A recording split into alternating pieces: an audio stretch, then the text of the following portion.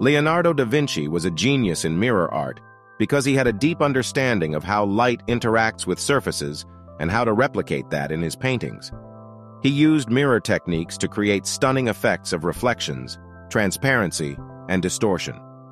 In the case of the Mona Lisa, he used mirror imaging to subtly alter her facial features and create an ambiguous expression that has captivated viewers for centuries.